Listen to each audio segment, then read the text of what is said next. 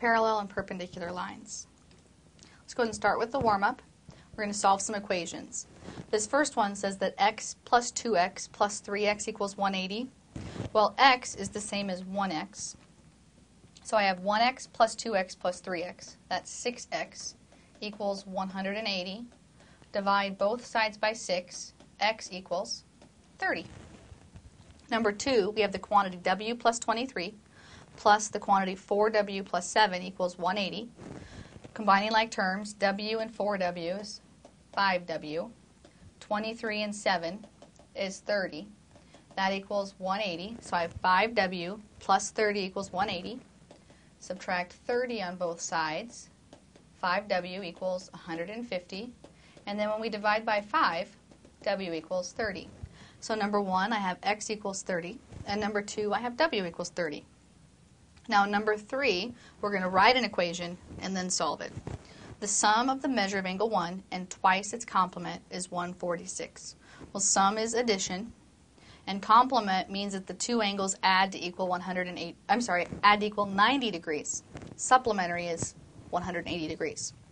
All right, so if the measure of angle 1 is x, the complement is going to be 90 minus x, because I want to be able to add those two numbers together to get 90. The equation I can come up with then is x plus twice its complement, so plus 2 times the quantity 90 minus x, equals 146. This is x plus 180 minus 2x equals 146. Negative x plus 180 equals 146. Negative x equals 180 taken from 146 gives me negative 34. So that means that x equals 34. Number 4, the measures of two supplementary angles are in the ratio of 2 to 3. Find their measures. To do this, I need to know that supplementary is adding to get 180. Ratios of 2 to 3. So one is twice a value and the other one is 3 times that same value.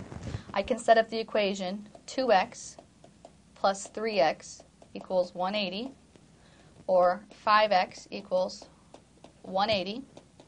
When I take 180 and divide by 5, I end up with 36. Now it's asking me for the measure of the two angles. Since x is 36, plugging that in, I get 2 times 36, which is 72 degrees, and 3 times 36, which is 108 degrees. So the measures of my two angles are 72 and 108.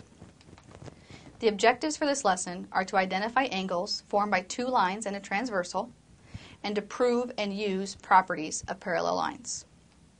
Let's start by talking about what a transversal is. If you have two lines crossing somewhere, or two lines somewhere, and you put a third line in that crosses those two lines in two distinct points, that's a transversal. The whole distinct point thing means that if I've got two lines, I can't say that third line goes through the same point where those two lines cross. So transversal is a line intersecting two different lines in two different spots. Alternate interior angles.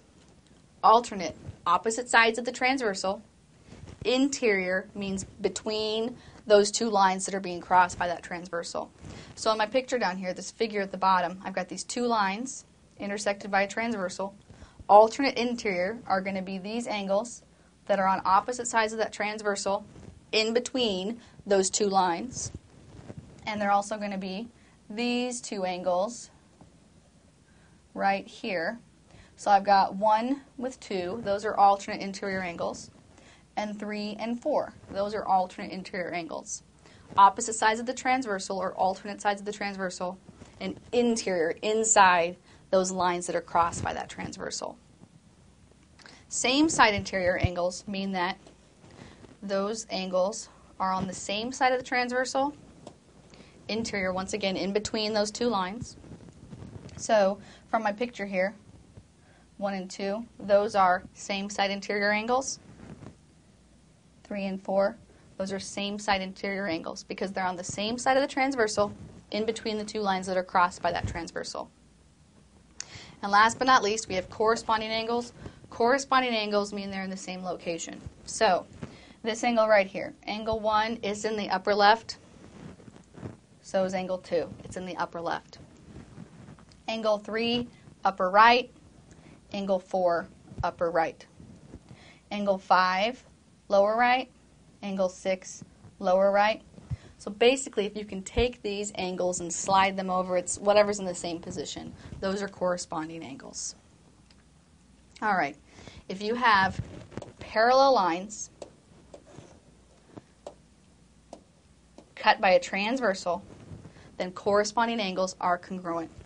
That means that those two angles are congruent, those two angles are congruent, those two angles are congruent,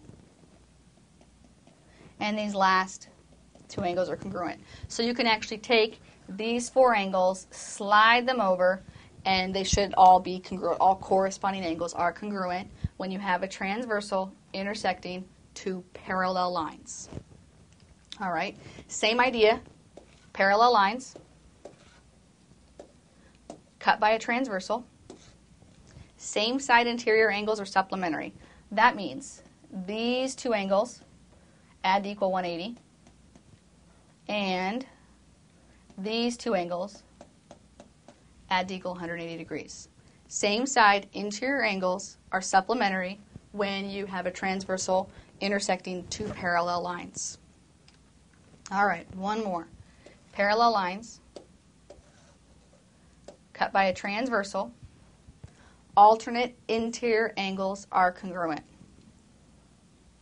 These two angles, congruent. They're alternate sides of the transversal, interior, because they're inside those two parallel lines. Didn't mark them parallel this time. This other set of parallel lines, other set of alternate interior angles are also congruent.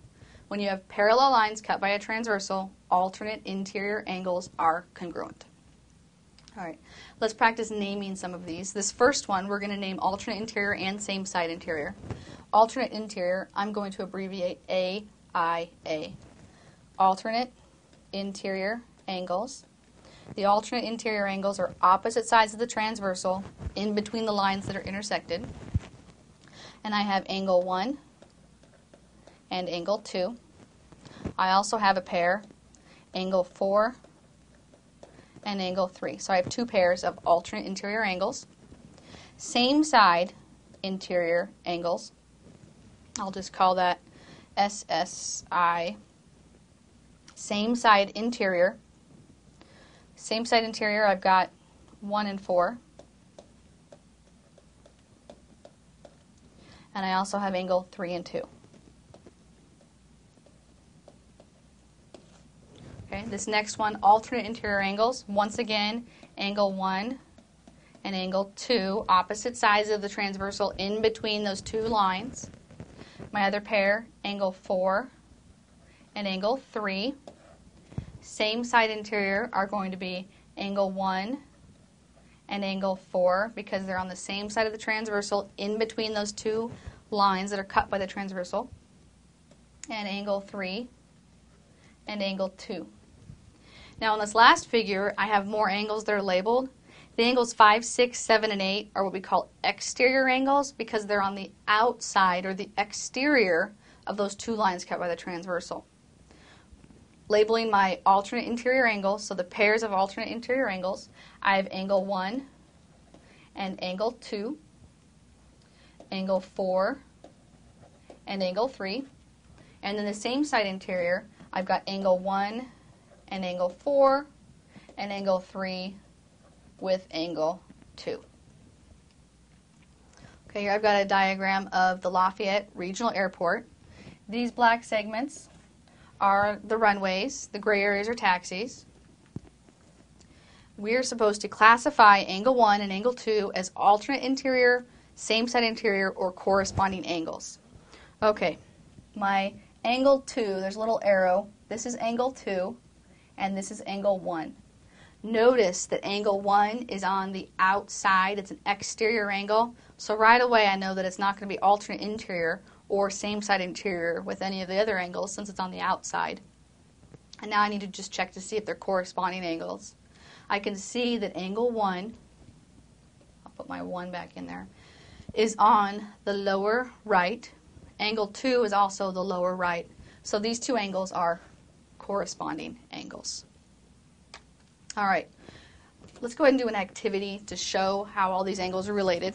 All you need is a piece of paper and then either a piece of tracing paper or a transparency. I just used one of those pocket sleeves. You can get anything that you can actually see through so that you can trace onto it. And what you need to do is make parallel lines. To make my parallel lines, I just stuck a ruler on my paper and I drew a line on both sides of the ruler. And then cut it by a transversal. Label all 8 of your angles. 1, 2, 3, 4, 5, 6, 7, 8. You can label them any way you want. I just want to make sure that I label